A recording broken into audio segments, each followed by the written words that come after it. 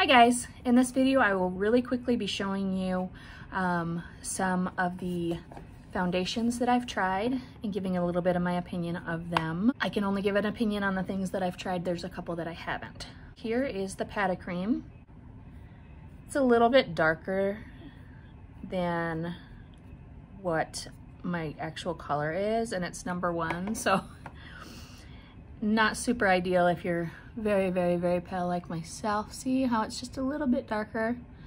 But it does, if you see, it goes on nicely. All right.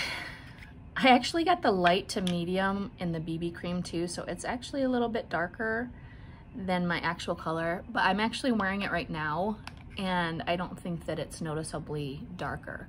The BB is more of a light coverage. So in this swatch that I'm showing you, it looks really dark on my skin, but as you can see, it's on me right now and it does not look super dark. So there's that. The one I use most is the CC cream. Kind of my daily use. It's good for kind of all skin types. That is me. Hashtag combination, I guess. All right, that is the 01 in the CC. And then I have the Stay Matte. Oh, also the CC is for a medium coverage. The Stay Matte is a heavy coverage.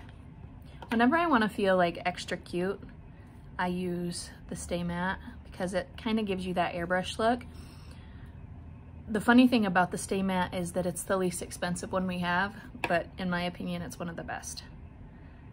So this here is Stay Matte 01. I can almost use an 02, which is like a porcelain, but I ordered this one in before I kind of knew what my shade would be, but I use it all the time and it's good. So the Pata, the BB, like I said, that was a shade too dark from what I typically would use. The CC and the Stay Matte, I think. I got confused, there's too many on me. They're all good.